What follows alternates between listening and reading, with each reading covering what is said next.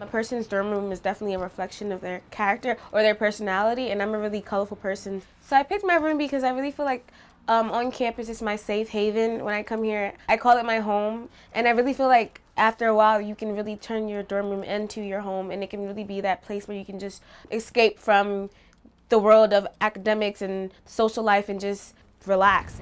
Just a short walk out of my dorm is the KW lawn, and I really like that area because it's really cool. We do a lot of events there. We have a carnival there where a lot of people like to hang out. We have a barbecue.